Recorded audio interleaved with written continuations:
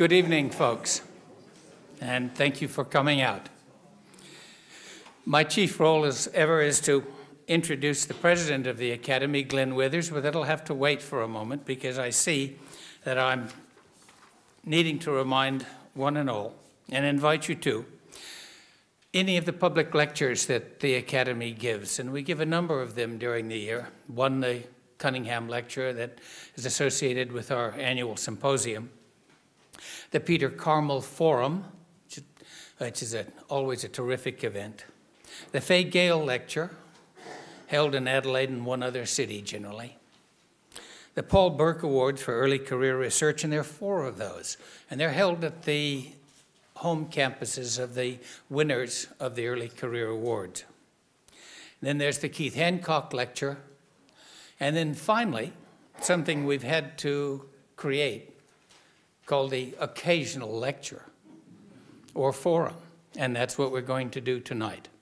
So to introduce you to the forum, I will introduce you now to the president, Professor Glenn Withers, president of the Academy of the Social Sciences in Australia. Glenn? Thanks so much, John.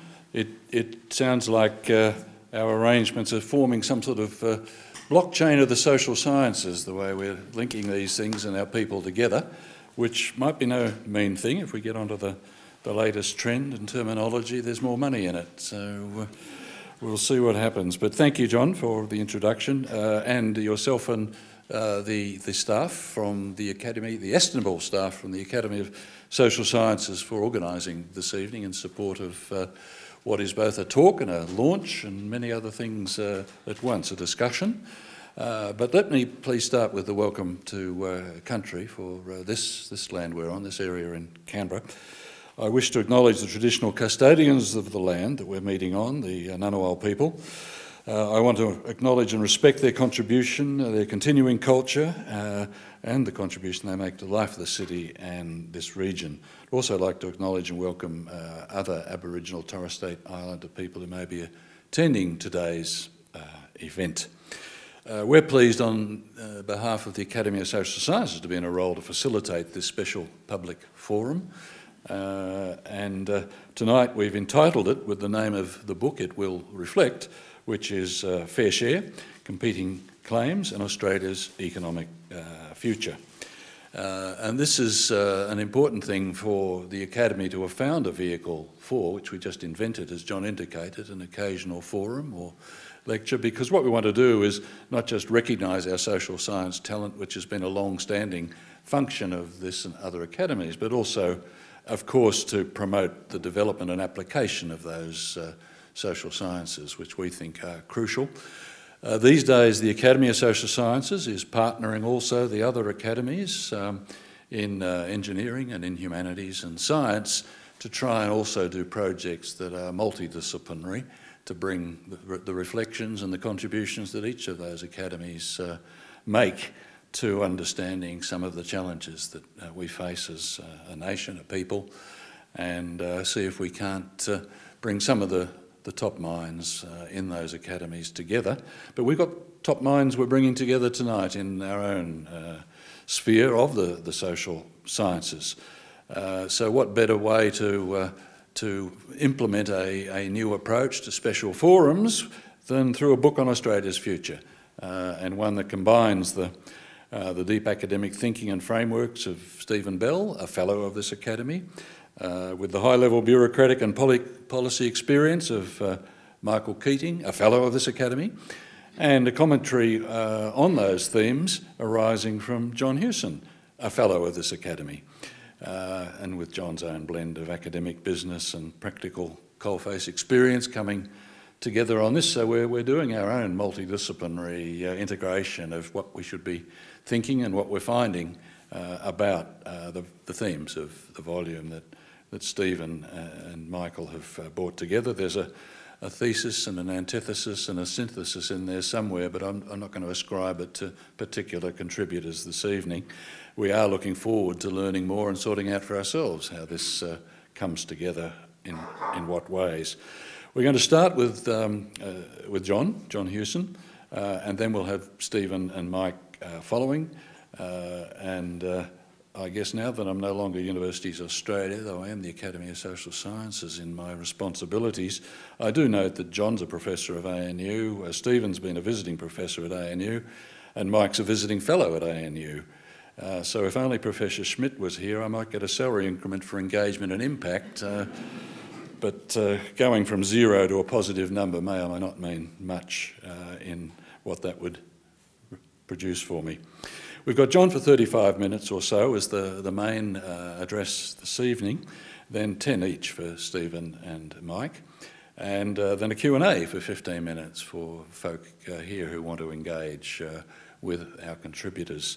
Then it's drinks in the main foyer for 30 minutes. For someone like myself, the implicit weightings in those arrangements are very interesting. But John outweighs the drinks. You get 35 minutes and the drinks are just 30. By the canons of economics, that means you're highly valued, John, and I won't venture into what it means for Mike and Stephen at 10 minutes each. But they're definitely high valued, and that means you've got to go and buy the book, which is very important to access the absolute depth and originality and what I think is really good in the book, because I did see an earlier version of a draft of the manuscript, the way it integrates so many areas and brings together what we're really looking for, which is indeed a vision or a synthesis, as well as, of course, the micro underpinnings of all of that, and you get all that in the volume. So we're really looking forward to getting our copy. I'll start with John, as indicated. John, of course, is well known, as I said, for his, well, that's the main claim to fame. The current ANU role, of course, is what we all know John for. But he has also done a few other things. He had early origins in areas like the IMF and the Treasury and the Reserve Bank, plus also being a policy advisor in Parliament for the good and the great at that time. He's also been a UNSW professor. We used to refer to him in economics at the time as the travelling professor of economics. That such was John's habits, which have not changed. He's found everywhere, including, for those of you interested, on tonight's themes, I sat and watched the Centre for Independent Studies telecast of a discussion about John's contributions through Fight Back and what something like Fight Back means today, as well as what it meant in its earlier incarnations. And it was a fascinating discussion. You can pick it up on the Centre for Independent Studies site at any time, if you can master the modern technology. And for those interested in these sorts of trials and tribulations, I'm doing a debate tomorrow night with Mark Latham and Judith Sloan on immigration, which will be a challenging exercise. So John will be first, and then Stephen will follow, and just briefly add to what we already know about Stephen. He's been at University of Queensland for quite a while now, I think back in the late 90s. Is that right, Stephen? So I recall. As Professor of Political Economy. And before that, variously graced Griffith and UNE, University of Tasmania, and for a break at least, the Copenhagen Business School at one stage. And Michael Keating, to a Canberra audience, is very well known, and most of those of us here tonight will know Mike's been the head of 3 Commonwealth government departments. I think the order was Employment and Industrial Relations, Finance and Prime Minister and Cabinet. Is that the sequence? Yeah. Mike's, of course, done a range of other things since that time, including at state level as well as at federal level. And his PhD from ANU meant also that he's kept a continuing association through council membership and visiting fellowship and all sorts of other things. So the combination we've got tonight is fantastic. And we'll ask, therefore, if John would now wish to start off, please, John. Welcome, John.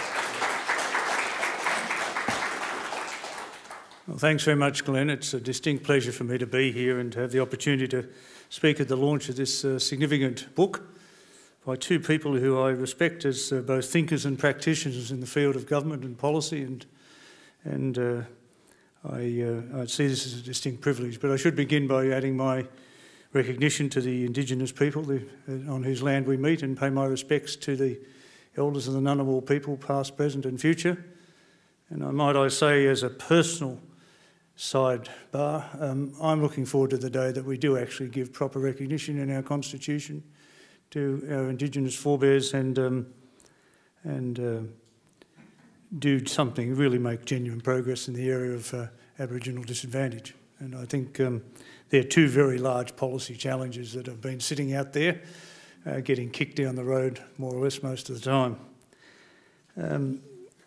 I must say that as background to what I was going to say tonight, I was delighted to see that sound bites and stunts didn't count for much as a claim to government in South Australia last weekend, and the fact that the Xenophon team didn't do very well at all. And you know, there's a hope that maybe we are moving into a world of better quality government, better public policy, but maybe that's a vain hope. Mike and Steve start their remarks by saying that we're living in a very troubled world, politically and economically. I must say I've been analysing and forecasting economies since the late 60s when I worked in the Treasury, through all the various careers that I've had since then. And I would say this is the hardest time that I can remember through that period to say how the world economy might unfold. In economic, social, political terms, environmental terms, I mean, the uncertainties are enormous. I think the risks are greater than I can remember them. The unpredictability is greater than I can remember. And at a time where we don't seem to have much of a focus on the delivery of good government. There's a hell of a lot of politics being played around the world, a lot of short-term politics, but not too much focus on government. You know, there are a number of features of the current scene that really worry me. We have extremely high debt globally. Now, I thought we had high debt when we went into the GFC. In fact, the GFC was basically a debt crisis built on the subprime loan in the United States, and that mountain of debt collapsed in 2008. But I just looked at some recent IMF data to see that global debt today is 65% higher than it was in 2007, 2008. You know, and that is staggering. We have unsustainable carbon emissions globally, although we've got the Paris Agreement, we're not making much progress really there. We've got disruptive technologies and things like the social media, which have sort of got generations of people imagining that all solutions should be instantaneous in their effect, and that's making life particularly difficult, I think. Wages are flatlining, job security is mounting, we've got low interest rates, excess liquidity, rising inequality. What worries me, a concentration of economic and market power in most countries. Against this, we've got a lack of policy capacity. I looked at the G7 balance sheets, I should say, of the G7 central banks, and they are 3 times as big as they were at the time of the GFC. Central banks have pumped an enormous amount of liquidity into the global economy without any of the effects that they might have expected in terms of boost to investment, consumption spending. Certainly created a fair bit of debt, additional debt. It's certainly created a fair bit of additional inequality. And we're now in a position where they have very little capacity and flexibility to respond to another global financial crisis. What are you going to do, pump even more liquidity into the system? It doesn't seem to me to make much sense. And most fiscal policies are still pretty much out of line with significant budget deficits and high levels of public sector debt, although in some countries like the United States and Australia, household debt is a much bigger problem than public sector debt. Against that, we've had a loss of faith and trust in politicians, a loss of faith in traditional parties, a loss of faith in some institutions, some of the key policy-making institutions, and in the governing and political class. And that's shown up in various ways, in various elections across Europe, the United States and Australia in the last few years. And significant groups of voters, I think, feel a bit left behind, disenfranchised, forgotten, ignored. And this is a very significant constraint now in public policy. So somebody like a Trump can appeal to that particular constituency. I think it was the grumpy old white low to middle income males in the United States initially who hadn't seen an increase in their standard of living for a couple of decades. And then he could build a political strategy on the back of that appeal, even though what he's promised he has no capacity to deliver, as we're seeing. So against all that, there's been a very significant questioning and rethink, if you like, of capitalism and its sustainability, of neoliberalism, which has basically been identified as the core ideological drive, if you like, of a lot of public policy in the last several decades, and even questioning now of democracy. It's been essentially taken as a given for a long time, and so I think it's an article of faith really, that capitalism, free markets and democracy go hand in hand. But now there's a very strong global sentiment that's very heavily nationalistic, specifically ethno-nationalistic, particularly in Europe. It's anti-immigration and pro-protection. So we risk threaten to undo all that was good, all that was achieved in a positive sense over most of the post-war period through globalisation. And I think the costs of stepping back on that would be very significant. So it's against that background, I think, that this book is very important, because it does not only raise some of these issues, but it focuses in on some particular aspects of the policy challenges that exist. Steve and Mike call for a new mindset and an approach in terms of economic policy. And clearly economists have got a lot to, and policymakers have got a lot to answer for, a lot of challenges. I mean, a lot of the economic theory we used to take for granted really doesn't seem to apply anymore. I mean, I remember decades of debates about monetarism and the fact that if you flooded the world with liquidity, you risk runaway inflation. Well, we've had two serious bouts of liquidity since the early 2000s. One was under Greenspan, where he flooded the world with liquidity, kept US interest rates down too low for too long, if you like, and the whole world just exploded looking for yield. And debt instruments were created, which changed the nature of the risk, they thought, reparcelled the risk, rebadged it. But when the music stopped, of course, the whole house of cards, the whole mountain of debt collapsed when the subprime loans didn't meet their expectations. And so economists would have said that that was a period where you would have got runaway inflation. We had instead a global financial crisis. And what was the response to the global financial crisis? To flood the world with even more liquidity.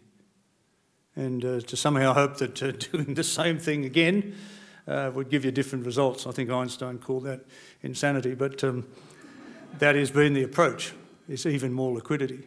And in that central banks have built very large balance sheets and very low interest rates. They kept interest rates low for a very long period of time, sometimes significantly negative, even out to the 10-year bonds in, say, countries like Germany.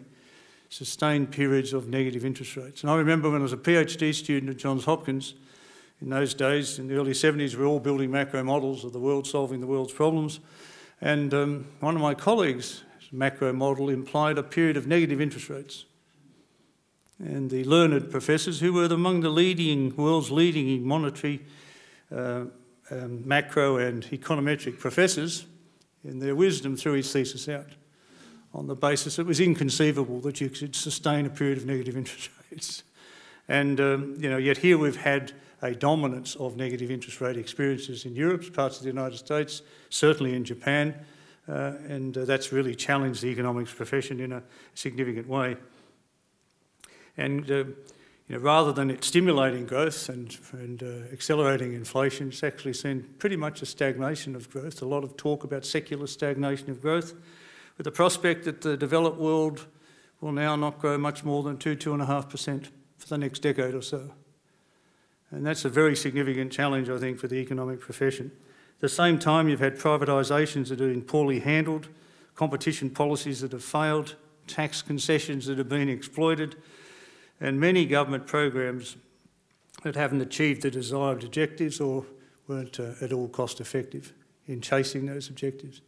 So this is a very challenging time, I think, for economists and policymakers to rethink some of the values that they've held, some of the beliefs they've held, if you like, some of the policy prescriptions that they've favoured. So Mike and Steve actually emphasise that distributional issues must become the critical dimension in economic policy. And although they concede, of course, that the issue of inequality is much more pronounced in other parts of the world, and we see it conspicuously say in the United States, it is an issue in Australia. It's becoming more of an issue. There's too much focus on market efficiency. There's been too much focus on supply-side economics, too much weight placed on the assumptions that benefits will trickle down from policy changes when in fact the evidence isn't there that they do. So the call from Steve and Mike is for a shift to the demand side, more focus on the link between wages, productivity growth and national disposable income, and on improvements in the tax transfer system with a renewed focus on low income earners, what they call, I guess, collectively as inclusive growth, an inclusive growth strategy.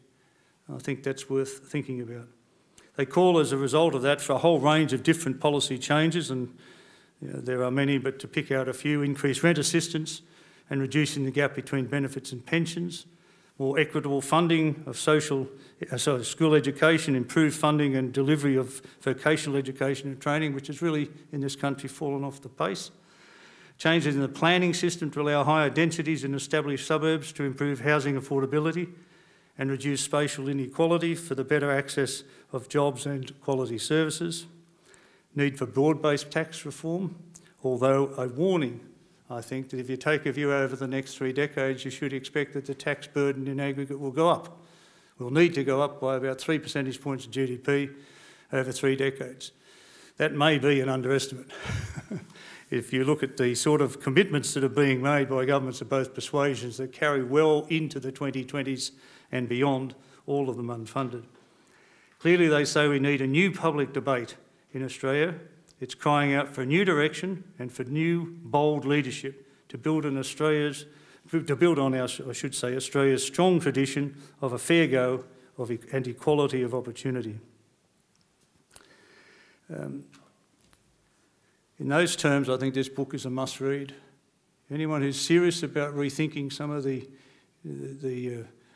errors of the past, if you like, and the process by which we should go to the future, and what would be the key elements of reform to get us there, I think this book will be an invaluable read. When I look back at my time, I've seen some potentially good policies badly implemented. Privatisation is a classic case where it was mostly driven by governments chasing revenue. The overarching objective was let's get as much as we can in selling the power assets in Victoria or Powers and Wiles in New South Wales or the Commonwealth Bank or whatever. And there was no thought given at the time to the desirable competitive market structure into which you would be selling those assets. There was a complete disconnect between the desire for government to top up its revenue, and sometimes under serious budget constraints, the budget repair was an important consideration. But there was no consideration given to what you end up going to end up and create. So in the energy area, for example, we've got gentailers now. One desire was to keep generators and distributors and retailers separate. Now we've got three big companies that dominate the market, and they both not only generate power, but they also retail it. So they can gouge the wholesale market, they can gouge the retail market, and we all pay increasingly high electricity and gas prices as a consequence. And that was all based on the initial privatisation of large parts of that sector. And some significant elements of that, including, say, the distribution system in some states, are now foreign-owned as well. So privatisation in itself may have been a sensible policy strategy in the context of budget repair, but the way it was done and the neglect of other policy areas, I think, has been a very significant constraint. Another area that gets a lot of attention in politics these days is welfare spending. A lot of attention's been given to the better targeting of welfare. And, I get annoyed when I see at one level a focus on, an attack, yet another attack on welfare fraud or welfare abuse. And there has been some and there has been found, but it amounts to a few $1 million. At the same time, there's absolutely no comparable scrutiny of defence procurement strategies, for example, that may cost billions, may lose, in fact, billions, tens of billions, in some cases hundreds of billions of dollars. That inconsistency in the attitude to welfare, I think, is very important, and the attitude to government expenditure as a whole is very important. But also in the welfare area, and this picks up a bit of what Steve and Mike would be talking about, is that we've lost sight of what those benefits are meant to do. Sure, we need to establish genuine need by targeting, and Australia is internationally recognised, I think, as having one of the most effective welfare targeting systems in the world. Yet we've lost sight of the level of the benefits. And it's true today, I think, that New Start, the unemployment benefit example, and the base pension are way below any estimate of the poverty line. So if you want to create inequality, you do it in the way you pursue that sort of welfare agenda. And unfortunately, both sides of politics have done that. And in doing that, they've also stayed away from some of the big areas where you might make a substantial contribution to the budget by, say, bringing in some sense the family home into the determination of pension entitlements. You see them back off some of those more difficult decisions quite quickly. So we're probably getting the worst of all worlds in that area, I suspect. And in the context of budget repair, as I said, I mean, I am very worried. I look at the budget numbers that came out in May of last year. We're told we will have a surplus in 2021. It's an assumed surplus. It assumes that wages will increase dramatically, nearly double their rate of increase, if you like, within the 4-year period to get us the tax base that's required to get us the surplus. Yet at the same time, there have been very, very heavy expenditure commitments made in education and health, the NDIS, defence, infrastructure, carrying well into the 2020s and beyond that are largely unfunded. So the political constraints in there are very real. And it doesn't surprise me, as I said before, that Steve and Mike are talking about the need to be realistic, to recognise that the tax base will need to go up. While tax reform is an important challenge in this country, overall it may be in the context of increasing the tax burden rather than just reducing it. Now, unfortunately, politics today has just sort of got this link between tax reform and lower taxes, which has got to be broken if you're going to have a sensible debate about tax. It's also a very difficult area in politics these days. Politics today is very much a game, a short-term game. In fact, Keating told me I should have realised that before the '93 election. He said, "Don't you understand?" He said, "John, that to me politics is just a game, and I'll say I'll do whatever I have to win." I'd never thought of politics as a game. I thought of it as a pretty serious business, there's no doubt about it. But it's become incredibly, much more of a game, I guess, since then. It's alarmingly short-term, it's opportunistic, populist, mostly negative, and sometimes, unfortunately, very personal. And it's not the sort of environment where you can actually hope to get sensible public policy debate or the sensible development of policy within the bureaucracy and beyond the bureaucracy, or pass it through the parliamentary processes. In that sort of very short-term environment, it's very difficult. And you see what happens. The Labor Party recently has announced a couple of tax measures. We should have a look at negative gearing from the point of view of housing affordability. The immediate government response is up. Labor's new housing tax. We'll run a scare campaign on that and we won't debate the detail. Similarly, more recently, the changes to the cash payments in relation to franking credits. Now, the interesting thing is there that if you were doing genuine broad-based reform, that would probably be all elements of a package. But to do any one of them in isolation, you'll isolate a constituency immediately, the other side will oppose it, and you won't get anywhere. And that's unfortunately where we've ended up. And I think, personally, I think we have, well, I thought in early 90s that we needed dramatic reform, and Fight Back in the 90s had a detailed policy position in every single area of public policy. That was my aim, thousands of pages of policy detail. But because I lost, it's now seen as the longest political suicide note in history. But we need to move away from short-termism. We need to move towards medium to long-term structural planning. It's taken us decades to create a housing crisis in this country. It's going to take us quite a number of years to turn that around. There are no silver bullets anymore. And the same in any other area of public policy. There's a genuine need in public policy for genuine reform, broad-based reform, but in the current climate it's very difficult to see any of that being done in the development stage, including the public policy debate that would be required in the public to get some of those issues accepted, the options put on the table, and governments and oppositions to take clear-cut policy positions about them. The probability of that seems very low. I guess two final comments. One is perhaps in order to have any genuine reform, we need to start by cleaning up politics. You know, do something about campaign funding and lobbying, do something about about the pre-selection processes, do something about the parliament, the conduct of the parliament, parliamentary processes and so on. Now, these are things that they all know they can do, but they don't do them. They don't clean up campaign funding, for example, because each side figures they can do it better than the other. They can exploit it better than the other, so we don't actually make any real progress. And when circumstances arise and everyone gets embarrassed about how bad it is, they all agree and then proceed to do nothing. The second comment is to just make a couple of positive suggestions in relation to distribution impacts of public policy, which I think are very important. The first thing is that what's always worried me, and Mike, you've had the experience in finance and treasury over the years, but what's always worried me is there isn't a regular, maybe even annual, assessment of major government programs when they've been implemented.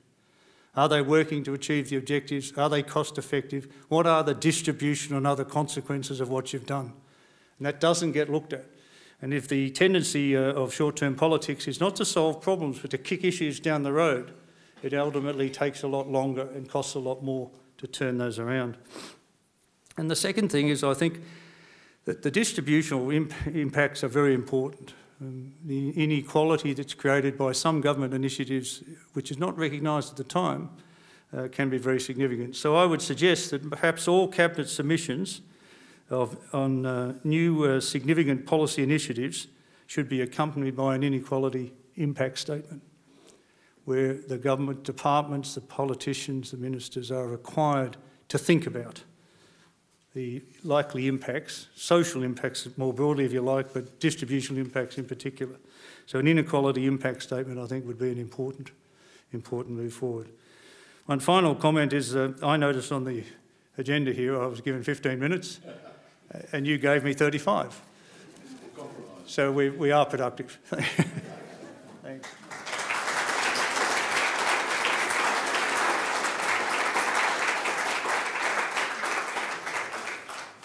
Thanks, John. Yes, I should have checked the most recent version. You were brought back into the fold of a shorter time allocation, which you've kept to delightfully. Thank you. What we'll do is now invite Stephen and then Mike to talk here, and then all our contributors can sit up after that, up there for the Q&A, just so that they know where they're headed and when they're headed. So if I could ask Stephen now to come and talk to us for a little while. Well, thanks, John, for those very interesting and insightful comments. Somewhat gloomy about politics, but let's hope you're wrong. Look, I used to sit around before I wrote this book with Mike in a fairly confused state, and I was well aware as a professor of political economy that there were a hell of a lot of big things happening in the world, and I couldn't figure out what the connections were, how they fitted together, and so on. And I must say, writing this book with Mike has been a revelation in a whole bunch of ways, but it's helped me figure out at least some of these big things and some of the connections between them. So the things I've got in mind, and John mentioned some of them, but I'll read them out. So we've got globalisation, relentless economic restructuring,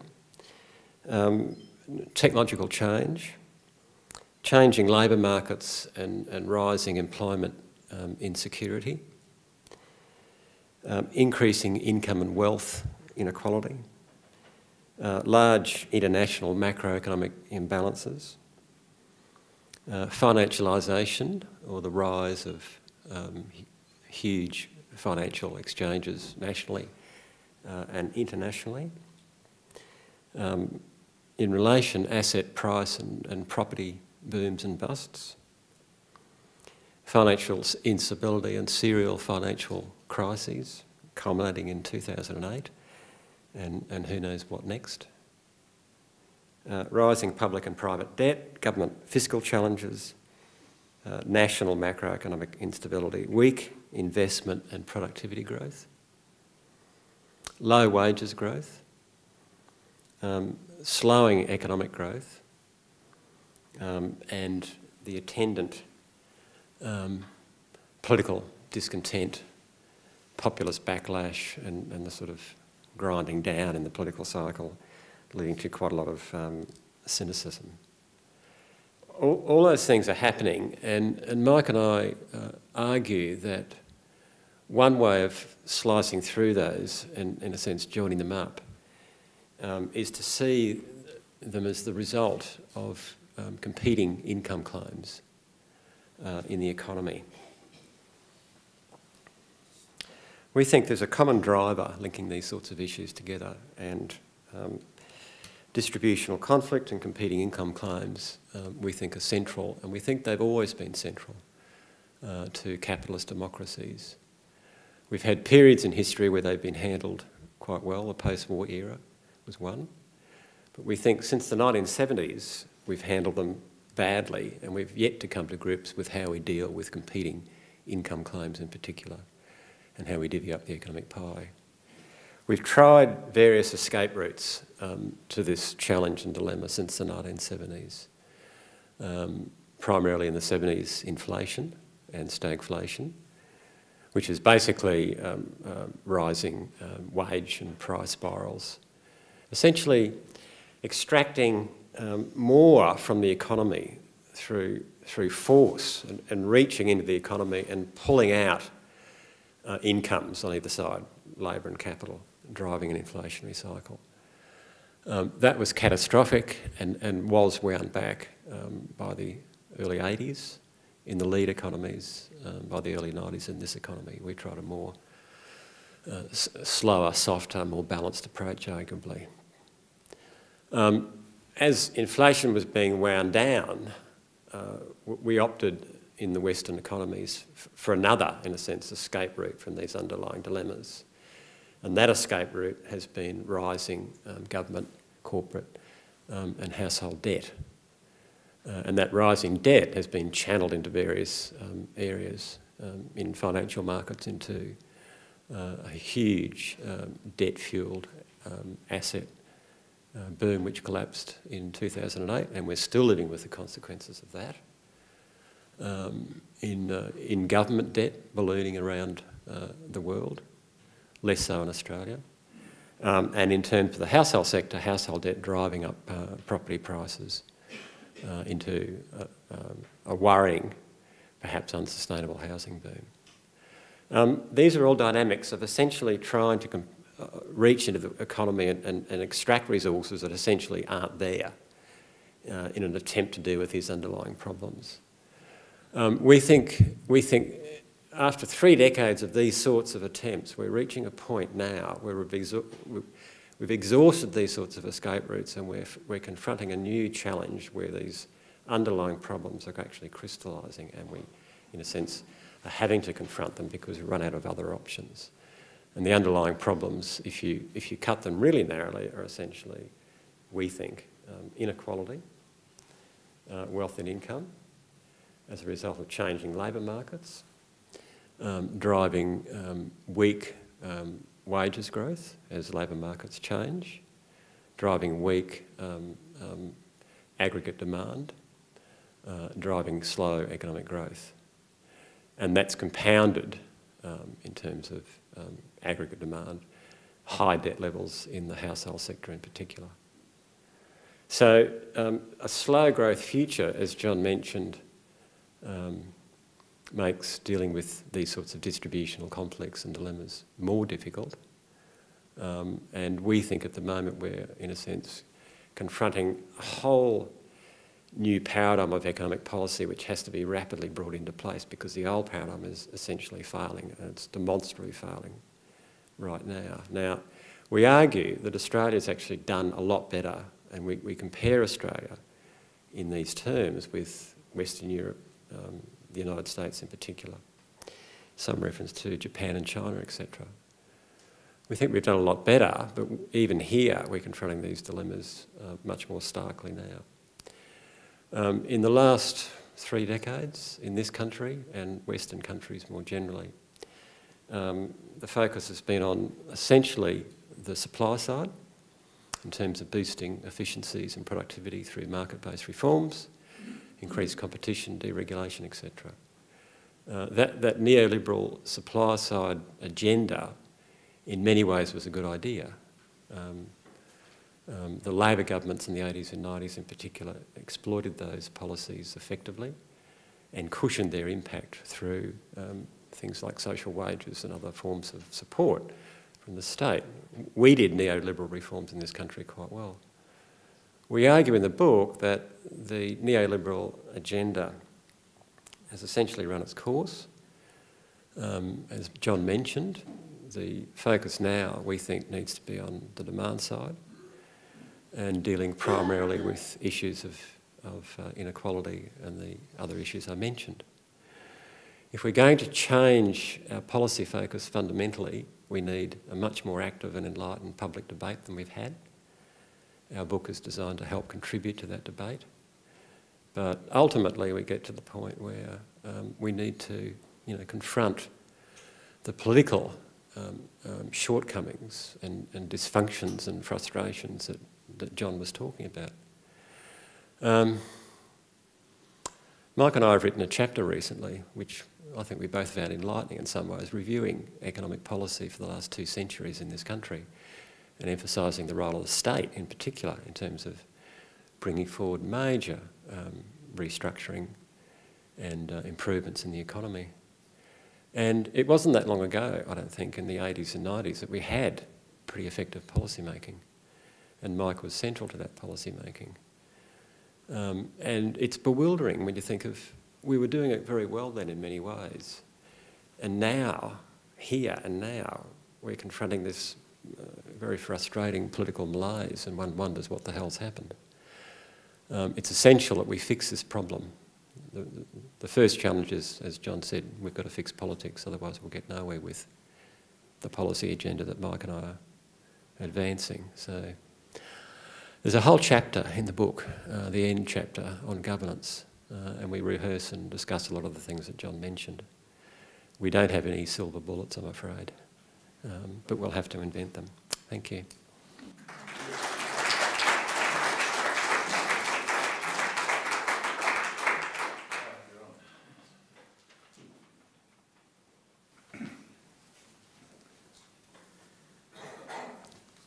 Well, thank you all for coming, and I'd like to begin by thanking in particular John Hewson for his remarks. I'd also like to thank Glenn and Meredith Edwards, who I can't see, but I know she's here, there, who, when you buy the book, you'll see their favourable comments on the book, and thank them in particular. John Hewson's given you the overall theme of the book, and Steve's done that, elaborated that.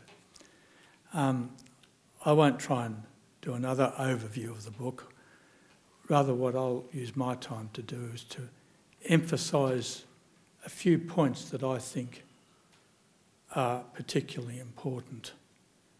Doesn't mean the other ones that I won't say aren't important, but just that it seem to be, to me, to be particularly important, I suppose, as an economist. This book, as Steve mentioned, focuses on Australia, but unlike a lot of books by economists on Australia, it looks a lot at the rest of the world and looks at the evidence regarding the rest of the world. So it's very much a comparative text. And our contention is that if you want to look at where Australia may be going, it's not you obviously look at Australia's past, but it's a good idea to look at what's been happening in other countries. And they may, there, but for the grace of God, go we. So Australia's done especially well, and I think in large measure that is thanks to the past reforms, which did improve the supply side, but as Steve said, they were done very much with a focus on helping the losers. Reforms do involve losers, and it was very much a focus on helping the losers. And that seems to have been lost sight of a bit in recent times.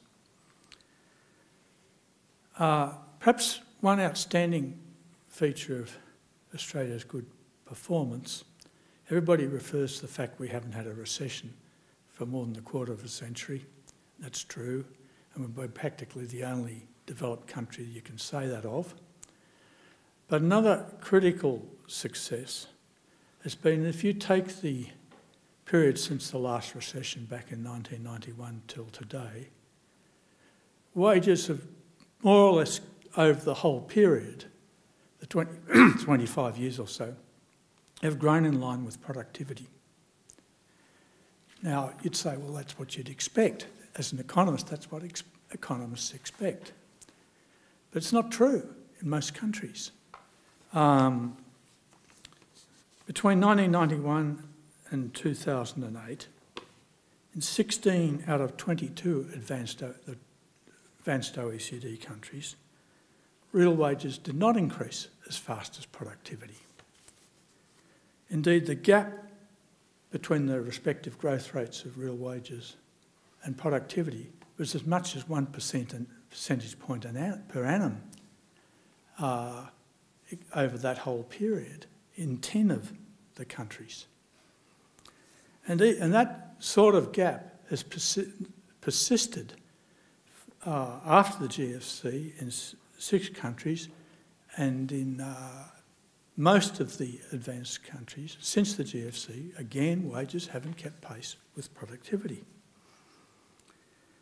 Now that's obviously going to give you a growing share of return to capital and a diminishing share of return to labour.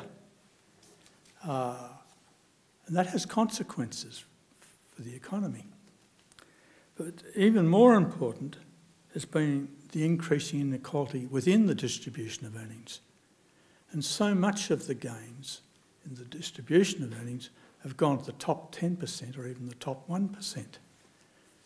To take the extreme example, I think John Hewson mentioned that the typical male wage earner hasn't had a real increase for the last couple of decades. In fact, the lowest 6 deciles in the wage distribution are getting lower real wages now than they were 45 years ago. So much for the American dream that if you work hard, you'll get ahead. They're getting less than their grandfathers.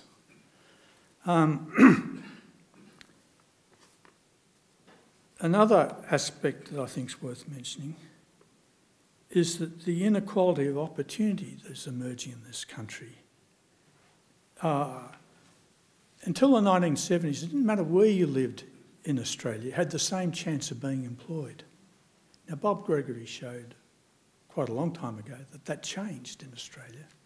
And there are very big differences in employment participation according to where you live now, differences of 10 percentage points for males. And similarly with education, the quality of education varies very substantially, including the resourcing of it, according to where you live. And both of those two facts impact on the future equality of opportunity.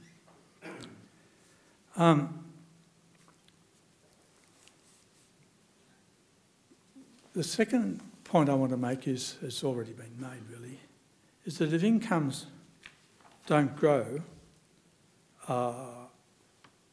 then demand's unlikely to grow as fast as potential output. And as Steve mentioned, we postponed that problem up to the GFC by demand growing faster than incomes, but only by households going into debt.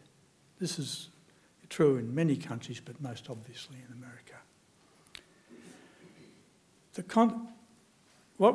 While we would concede that an economy can be either wage or profit-led, and there's some evidence that in the period of stagflation, and particularly in Australia where we had a big real wage overhang, the Australian economy may have been profit-led in that period.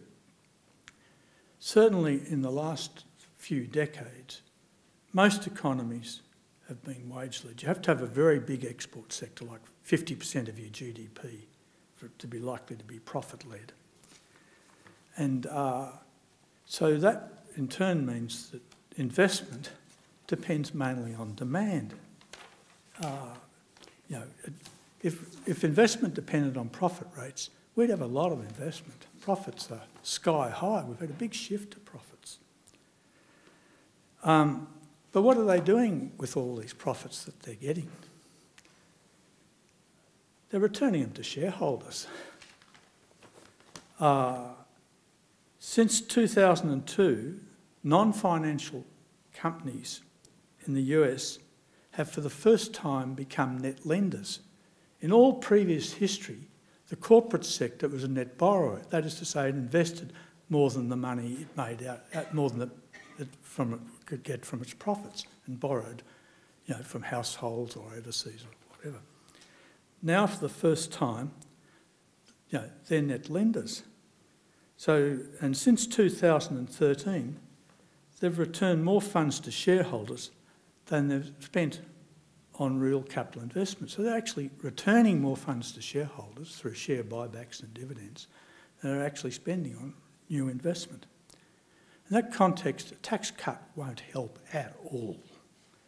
Indeed, in the first 6 weeks of this year, no doubt in response to the Trump tax cuts, US companies announced a record $171 billion worth of share buybacks. In the first 6 weeks of this year, $171 billion worth of share buybacks. That's more than double the $76 billion that they announced for the same period last year. That's what they did with the Trump tax cut. They gave even more back to shareholders. They didn't go in for real investment. And let me add that while the US is the extreme outlier, there are a lot of other developed countries that are doing the same thing. I can pick in particular Canada, UK and Japan. So what are the policy implications of our conclusion that distributional issues matter a lot, and far more than the economic literature's ever given consideration to? We think that you need to consider the cause of inequality if you're going to develop good policies. And that in the book we go through the various causes, but the principal cause of inequality in earnings for most people is technology. It doesn't explain the top 1%, but it explains, it's the most important. It's technological change, which has particularly hollowed out middle-level jobs. The routine jobs of operatives, both in factories or machinery, but also things like typists. The typing pools no longer exist. We all do our own typing.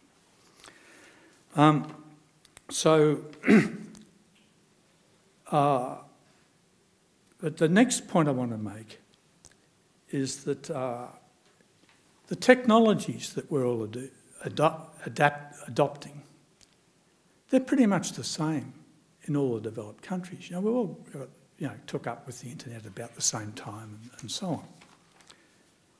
But the differences in inequality are quite different, and the change in inequality is quite different between different countries. And our conclusion from that is that policy really makes a difference. And I'll just give you the comparison of Australia and the US. Now, in the US, the premium for having a university degree has more than doubled in the last 30 years. But guess what? There are no more university degrees than there were 30 years ago. It's very expensive to get a degree, very risky in terms of your loans that you have to take on and so on. And so even though the premium has doubled in response to a shortage of skills, whereas in Australia, the premium is much the same as it was 30 years ago, but the number of students has massively increased, and the number of degrees have massively increased. So that policy of skilling has made a real and very major difference to earnings inequality in Australia relative to the US.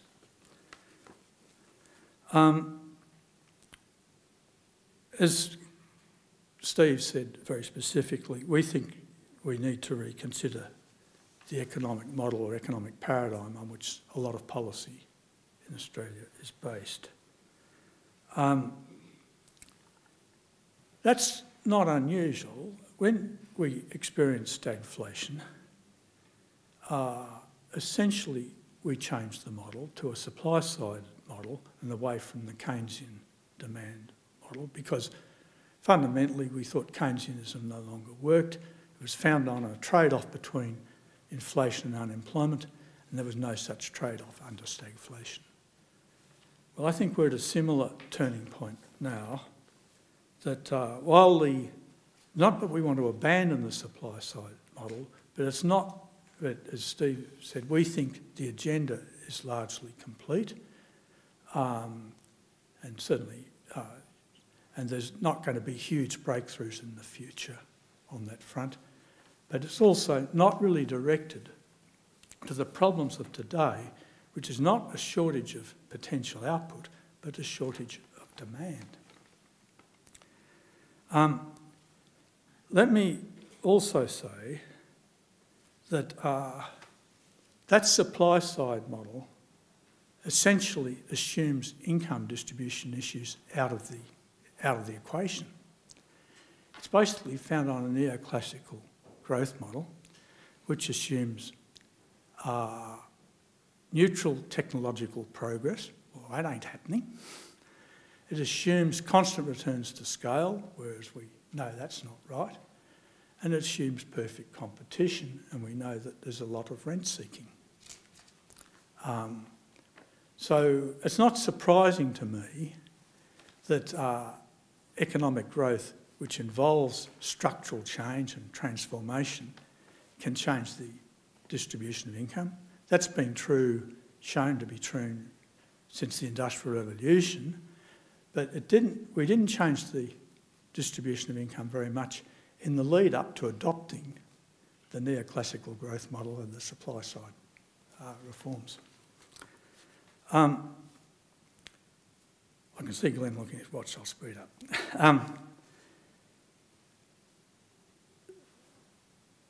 Now, in terms of what we should do from here on, we don't want to stop technological change, obviously. We couldn't if we wanted to, but it wouldn't be very smart to lag behind the rest of the world, deprive ourselves of electric cars, etc. So future policy will need to give continuing support to innovation and technological progress, but we want to ensure that that doesn't come at a cost to inequality. And our basic view is that the future reform agenda must therefore focus on education and training so that we develop the skills and the opportunities for people that they can adapt to the continuing technological change. And we're early adopters of new change and so on. So we put a lot of emphasis on education, training and skills. We think that will improve future income distribution equality, but it will also improve both the supply and demand sides of the economy. I'd also like to mention that we put a lot of store on restoring the equality of opportunity. And here I'm particularly conscious of spatial inequality. It's the spatial inequality that worries us most about future equality of opportunity. In this context, the Gonski reforms are extremely important. I think it's the credit of the present Minister, Simon Birmingham, that he has done his best to push them through. But it also means that future urban planning and housing policy are extremely important if we want to get better spatial equality. And finally, as John Hewson mentioned, the reforms will cost money. The present government's own intergeneration report predicts a budget deficit of 6% of GDP in 2055, and if you think we should be aiming for a surplus of about 1% of GDP, then you've got to basically save 7% of GDP, and a bit more because we're not starting from a balance. And I've never seen anyone find that sort of savings on the expenditure side. Not even Tony Abbott's reforms would have got within a bull's roar of that, and people didn't like them. So it seems to me that an increase in revenue as a share of GDP is inevitable. And at the moment, both political parties are talking about tax cuts. You know, as soon as we can afford them, we deserve them. Well, we also think we deserve governments that provide some very essential services and provide them in a way that ensures that we stay a decent and fair country. And we really need to have a national conversation about exactly what we expect of government and then how we're going to pay for it. Thank you. Well, colleagues, we're running a little out of time. John was under and Mike was over. We must have a trading system going on, some sort of time and trading system for that, as opposed to authoritarian allocation of time. So let's open up quickly now for any questions, please, for our three eminent. I wondered whether the panellists would have any comment on two issues that I've been interested in watching. The first of all, the universal basic income debate, and whether that should be promoted in Australia as a serious possibility. And the second, the discussions that George Monbiot's been having, saying we got to the global financial crisis and there wasn't a compelling alternative story as there was when in the stagflation period in the 70s when the neoliberals were very well organised.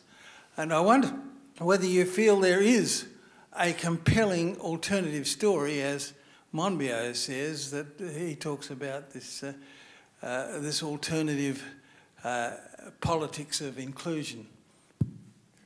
Looks like Mike's keen on that one. Yeah, I'll only go the first one. I'll give it to my colleagues the second one, which is actually more challenging, I think.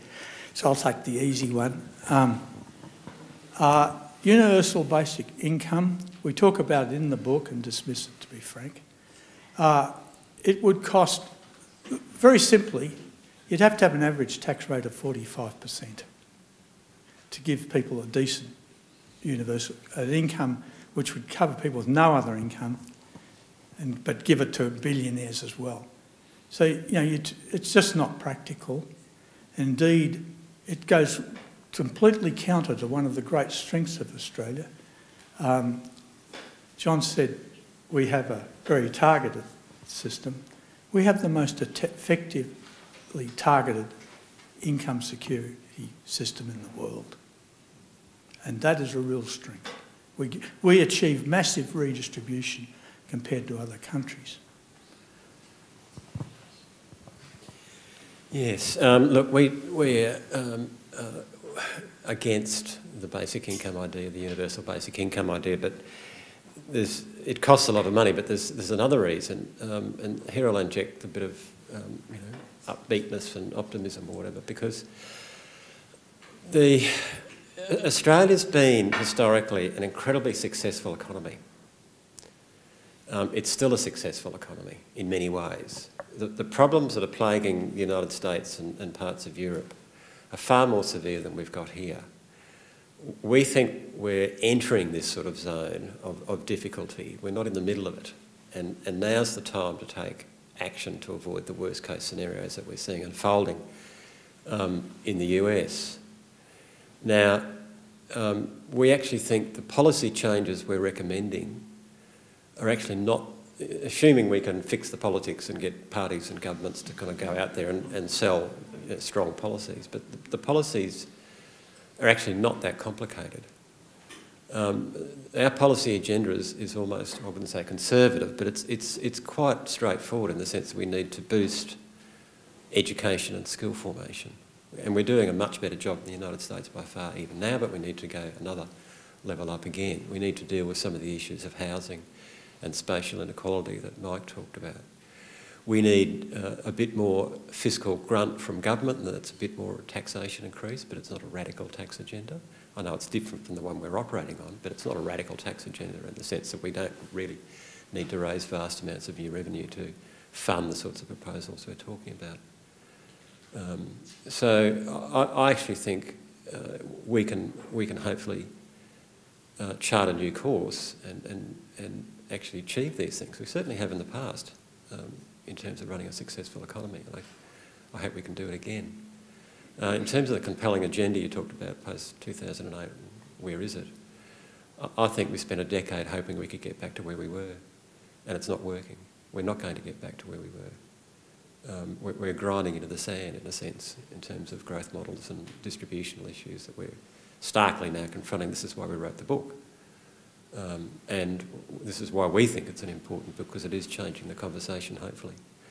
And hopefully it will be successful in terms of motivating a new type of policy debate.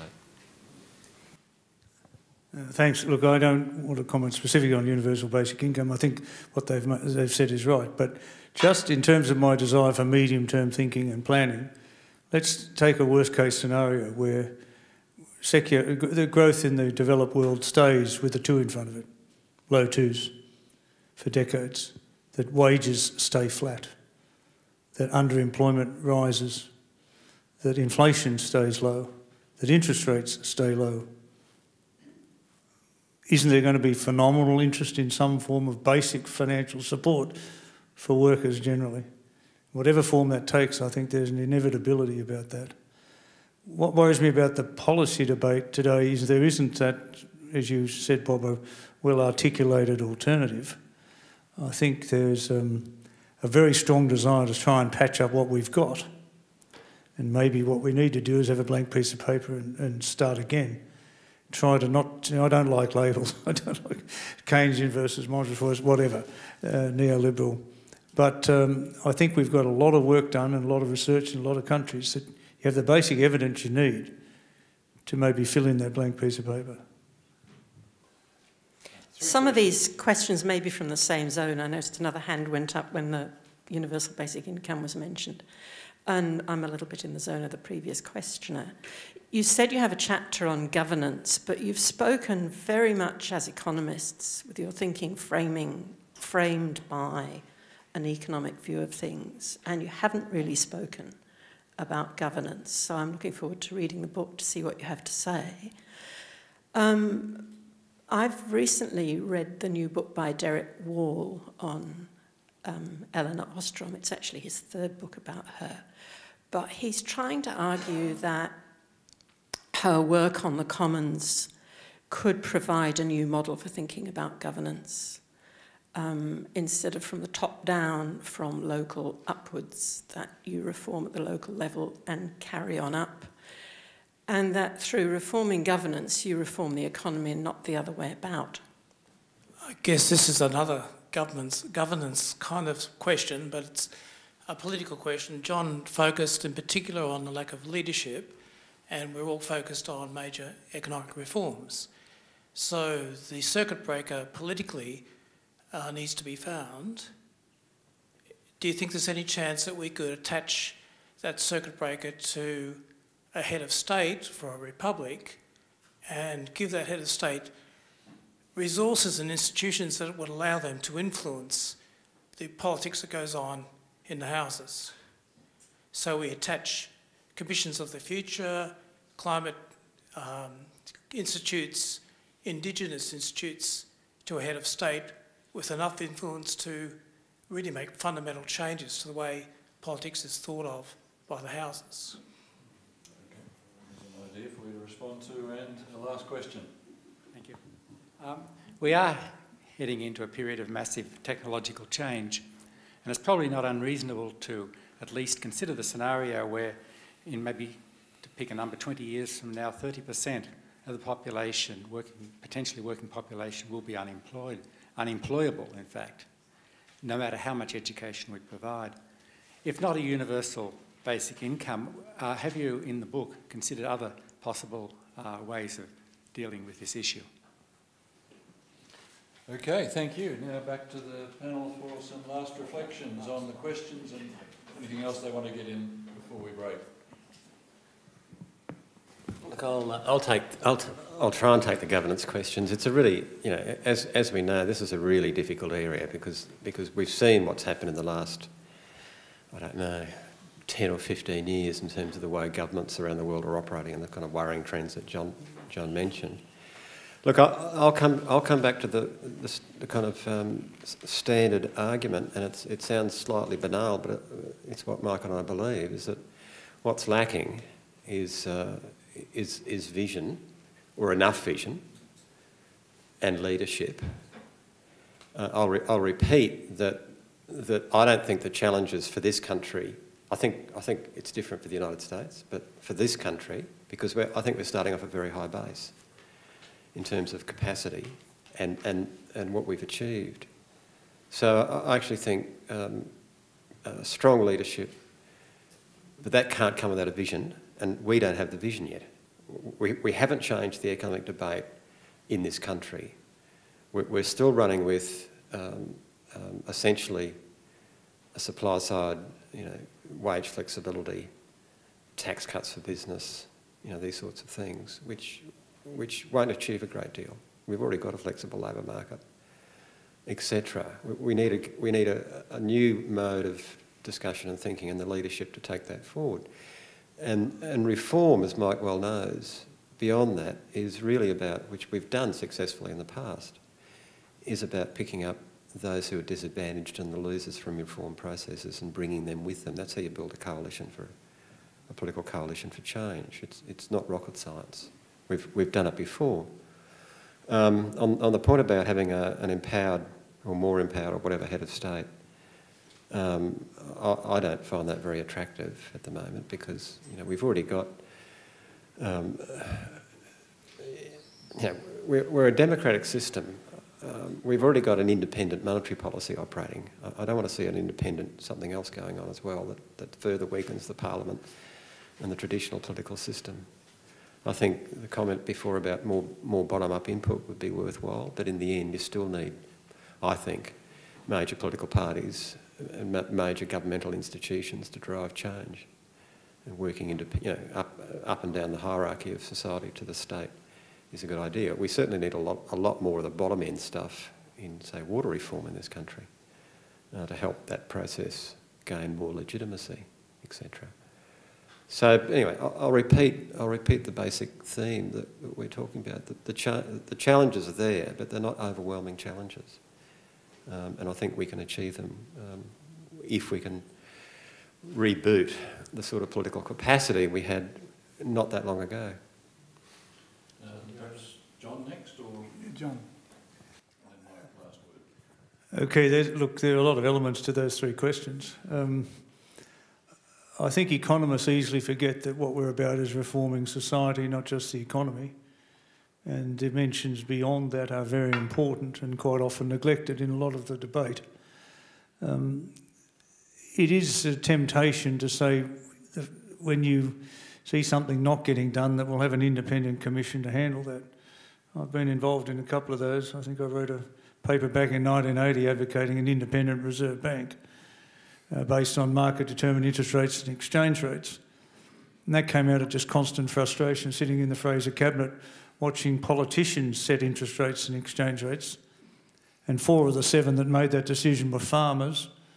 So they never thought it was a great idea to put the exchange rate up or, you know, interest rates up. And so you needed to change that system. And right now, when you can't get genuine tax reform or genuine federation reform on the expenditure side, there's an enormous desire, I think, to have a tax commission that is independent. We're looking at an exercise of a commission for the future where the major existential threats to the future of the planet are considered, and obviously there are a number of those that are important, and that's something that probably has to be taken out of government. I mean, the basic mentality here is if you can't trust the politicians to do it, you better set up a structure that may do it. The difficulty that I have, though, linking it, say, to the Republican movement is, that movement failed simply on one issue at the time, which was whether or not we should vote for or be able to vote for the head of state or whether it should be appointed by some sort of parliamentary structure. We didn't have the second big issue as a matter of that debate, was what powers that head of state should have. The assumption was it would be largely ceremonial, I think. But so once you get into that debate, it is so difficult. There are so many vested interests that you might actually lose the entire argument. I do think, though, that the electorate is very keen to give new governments a chance. And if they come with some notional vision, they give them support. I mean, Rudd got a lot of support in 2007, and the expectation he was going to break away from the way Howard had run the place. And then he faltered fairly early on, a couple of years later, and that was the beginning of his end. Abbott came in with great enthusiasm, federation reform, tax reform. That didn't last very long. He didn't handle that very well, couldn't make the transition from opposition to government. Turnbull came in with massive expectations. He's a guy that believes in same-sex marriage, climate change, tax reform, whatever. And ever since, he's done none of that, and so he's had the biggest and fastest fall in personal poll standing in our history. But I think if somebody does arrive with a view and is prepared to argue it, a vision, and is prepared to argue it and put policies forward and debate them, not just one day, sustain it over a long period of time, I think the electorate will cut them a lot of slack. And until you get that, you won't get much real development at all. And we've got my ex-press secretary, who had his time as Prime Minister, Tony Abbott, has now set a benchmark for reform. There should be no losers, he says. I won't live that long. I'll just turn to the future of the labour market. The proposition is that 30% of jobs will disappear. There's nothing we can do about it. Ever since the Industrial Revolution, people have thought jobs are going to disappear as a result of new technology, and they haven't.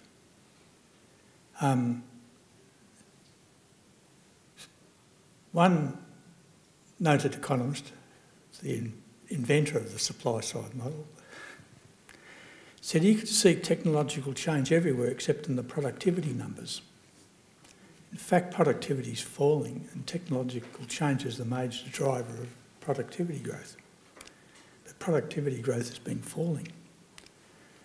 My own view of that is that it's probably more to do with a lack of demand and a lack of investment, and technology actually makes a difference through new investment. We've had very much less new investment, so that's an explanation why technological progress hasn't been as fast. And then, frankly, the atrophying of skills and so on through the unemployment and so on. But